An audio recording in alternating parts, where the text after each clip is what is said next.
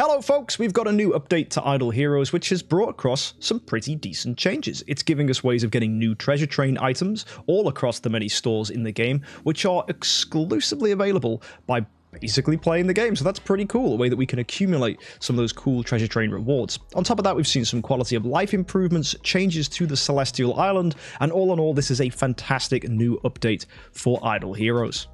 So take a look here, for example. I am in the Realms Gate and I have just completed a smash, and you'll see everything here seems pretty normal. I'm getting all the usual stuff from a smash, but on top of that, I'm getting lucky treasure chests, and these treasure chests are pretty much a way of you getting this item here called the Hellfire Horns, which is one of many new items that have been added to the game. So if I back out of here, thanks to my smash being completed, I go ahead and pick myself a new hero, start exploration, and I path plan. We'd probably just want to go and find where we've got ourselves a mine, so I'm going to go up on this way here.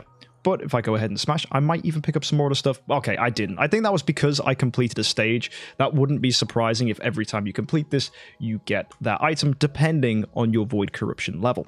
Either way, you'll see so many of these new chests popping up, because they don't just give you the Hellfire Horns, they give you many other items as well. And you can see from that, I got 5 shards, which is pretty unlucky. If you go ahead and look at the treasure train, we still have the Alien Desert, we have the Forgotten Artifacts, we have the hero tokens, but a new section called the Arcane Jewelry has appeared. You can see I've even got one of these already called the Mythical Puppy Brooch, and this just gives attack and HP. This is available for people who are VIP players, who are on the VIP tracker. If you spend money, you get VIP points, and as well as the usual VIP rewards, you will get copies of this Mythical Puppy Brooch, which you can use to build this item. So the fact that I've managed to get it to 3-star is pretty good. Now, if we look at all of these, they'll all give specific bonuses to different game modes. So this one here called the Midnight Ember is giving control immunity for Starland Arena. So you would assume that this one can be obtained as a reward from Starland. If you take a look at Dawn Splendor, you can see that this one is giving us rewards for Force War. So engaging with Force War is going to get us rewards from that as well. And you see this one called the Magic Merit, and this is rewarding us for engaging with Star Arena, Free Team Up Arena, Trial of Champion, and Interdimensional Arena. The idea, I imagine, is we are going to be given these progressively just for engaging with the different game modes, which makes a lot of sense, because if you go ahead and look as well, the arena store itself has actually added these things in. So where we would normally be buying profit orbs or even wishing coins, we now have the opportunity to pick up this. We can get ourselves a lucky treasure chest. So I'm going to go ahead and buy, how many of those can I get? Am I limited to 10, I think? And then it'll be maxed out. Yeah, so I can only buy 10, then it gets locked up. And I'm pretty much going to be doing that from now on, because of all of this stuff, I think that item is going to be pretty valuable, because the more attack and HP I can get on my heroes, the better from the treasure train. So I'm now going to go into my chests. We're going to go and see if I can find that item. There it is. It's down at the bottom there. Pull out as many of these as we can. We got 13. Now, I don't think 13 is going to be enough to build one of these things. We can have a look, though, if we go to the quick operation. No. But, of course, progressively buying these things will be useful for our accounts. Same goes for Seal Land as well. We've got a currency for the Lucky Treasure Chest Infernal Emblems. So regardless of how you're engaging with this, whether it's with Light and Dark or with normal factions, you can actually pick up these. So it's good to engage with both, because you can go ahead and buy, on this timer, 5 each time. So that's going to put those resources to good use. So a little thing you guys can bear in mind is you can go ahead and pick up these new treasure train items just by playing the game, which means you don't have to spend money on treasure train tickets. These ones are pretty much available for everybody. So let's go back to my bag. Let's go to my chests. Let's open 10 of these. Will I get anything good? No, 13 again. So you need quite a large number of them. The drop rates aren't that great, but progressively over time, we will pick them up. So I've currently shown you a few ways to pick up these, and if you look across the game, there are many more hidden throughout as rewards.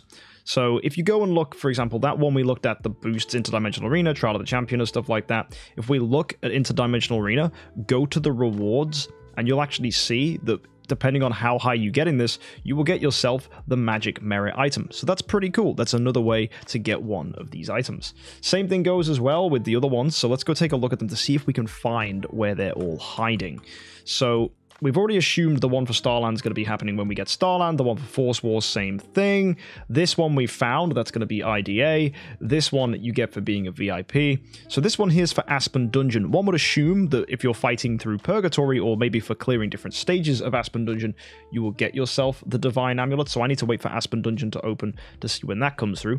Tower of Dream, again, when Tower of Dream unlocks this weekend, we'll be able to go ahead and fight that. I'm imagining, depending on the level of Tower of Dream you're doing, you'll get more of those chests, which you can open up and, of course, get rewards for doing. We've already found this one. This one's available in the Seal Land. This one we found as well. That's available in Realmsgate. This one, the Immortal Totem, is available in the Void Vortex, which again is another one of these areas of the game which is currently locked. It's not here on the reward path there, so one would imagine that you get those chests every time you smash through the Void Vortex. Whether it's limited to Vanquisher or Dominator, we won't know until 5 or 6 hours time. So yeah, curious about that one. It may encourage people even more to go ahead and beat Dominator and Vanquisher quickly on their account. On top of that, guys, let's go take a look at the other ones we can go pick up. We've got ourselves, I think there's got to be way more, right? This one here doesn't say where that one's actually available. So the Iron Badge, we're just going to have to wait for that one to show up wherever that's going to be. That might be an event reward or something. Same with this one. This just gives attack and HP. This one we found. It's available in the Arena store. And this last one here, again, gives attack and HP. So there's no clues as to where those ones will be. I don't even know if it says where you can grab it. No. Okay, so yeah, we're just going to have to try and see where those things pop up. They might be event rewards. That could be a possible thing. They could be available in marketplaces that are yet to appear. I currently can't find them. I looked through the Glory Challenge. I don't think they're available in here. That'd be pretty cool if they added them in, but I don't think they're available in the Glory Challenge. No. They might add them to a Glorious Relic store. That might be a fun way to get use out of our Glorious Relics, but that's, again, unlikely. Unless they've added them to Void Campaign. There's no way they're dropping from Void Campaign. That would be mad. Should we double check? No, they're not, but that'd be pretty cool if it dropped from Void Campaign, wouldn't it? I wonder if maybe one of these chests is it? No, that's Elena's core, isn't it? So that one? No, that's the new guy's core. So yeah, I have no idea. Unless it's Hollow Campaign, but they haven't added any drop stuff to that. Yeah, so it's not available from Void Campaign, which honestly is kind of a good thing, because if it was available in Void Campaign, that would be just a little bit annoying.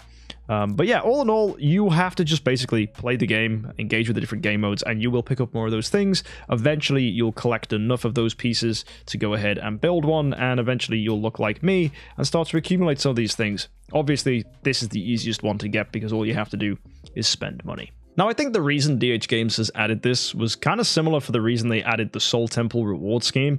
It incentivizes you to engage with the different areas of the game and encourages new players to beat the game more efficiently and quickly so that they can accumulate rewards quicker, because knowing how to get these treasure train items without spending money can be quite nice, because pretty much all the first 3 sections are very paywalled, so these ones here, the fact that you can get them by engaging with the game and of course improving the stats of your heroes quite significantly for a lot of early players, that is, you will see definitely good rewards for doing so, and an incentive, of course, for players to particularly engage with the game modes that they may have found boring. Maybe they don't do interdimensional arena as much. Maybe Force War is something people just aren't invested in. So by getting these new items available to us, it encourages us to actually go ahead and try. Same as well, the strongest two are Starland Arena and Force War, 2 of the newer game modes DH Games brought out, which are game modes that people are really struggling to find enjoyable, so perhaps this added incentive can add to the fun. Now, let's go and draw our attention to the Celestial Island. Here's another thing that's changed. We can now have more things processing at once, and the level of your furnace will improve the processing you can do. As well, the furnace can be taken to a much higher level, and hopefully by this point, you've also noticed things are no longer thousands, they're actually millions. Even my gold up here says 637.69 million, and my void stones have a comma. So DH Games have finally improved the quality of life for us all by giving us numbers. Now, by taking this, by the way, to level 13, there's loads of good stuff here. Right, let's go in. I can start with my void stones building stellar shards. This is amazing. Some people will want to go for space gems, but I'm just going to go all in on stellar shards. We have 12 of them in, and we're just going to get loads of this stuff going. It means every single day I can have a ton of stellar shards processing, which is absolutely fantastic. And I'm going to absolutely fill this up with as many stellar shards as possible. And I will just let that timer go and go and go and go. And the more stellar shards we can get, the better. Now, that might seem like a lot of work to fill in all these things. Well, fortunately, DH Games have noticed that. So if you go to the Idle Master, and if you go to your Celestial Island, you can go to Fusion Settings, and you can just fill this up. We just want to confirm that I'm just going to pretty much go for all the fusioning in Stellar Shards. That means if I just press Perform All now, it's probably going to fill that up. Let's go take a look. Oh, well, obviously, it's just done a ton of stuff for me anyway, because Idle Master does that. But if I now go take a look at the Celestial Island, has that filled up with Stellar Shards? It absolutely has. So progressively over time, it's going to get all those Stellar Shards for me. And of course, I can use them to advance my account. So my advice, if you're a new player who's staring at the Celestial Island, is you should absolutely, if you haven't already, go ahead and prioritize upgrading your Void Mines. These are going to give you the resource you need to actually progress the whole Celestial Island. On top of that, I would encourage you, if you can, to get gems up, because gems are just really, really valuable. And then after that, I think you can actually just improve your town hall to make those things stronger. I don't think you necessarily need to be improving the gold straight away. And then what you want to do is you want to get this furnace to a level where you can start producing Stellar Shards as quickly as possible, because Stellar Shards are a huge resource for making progress. That said, though, it can get very expensive on your void stones, so you might find yourself not having enough resources to level up, let's say, the ones that give dust or the ones that give gold. So just be mindful that you will need void stones to get your prosperity up and improve your production across the board. But if you are at a point where void stones are something you have quite a lot of, you definitely want to consider upgrading the furnace so that you can get those Stellar Shards coming in. Kind of weird now that we're not going to be prioritizing Celestial Island resources, but that's just the way it goes. So all in all, a pretty solid update to Idle Heroes. It's really good to see that they've added in new items for the treasure train. Even though they don't give too much power, it's still a nice boost and a good encouragement to play the game. The Celestial Island improvements are fantastic because it means we can finally stockpile multiple things building at the same time, which I know a lot of people are asking for. And the same thing with being added to Idle Master. Oh, that is such a lifesaver.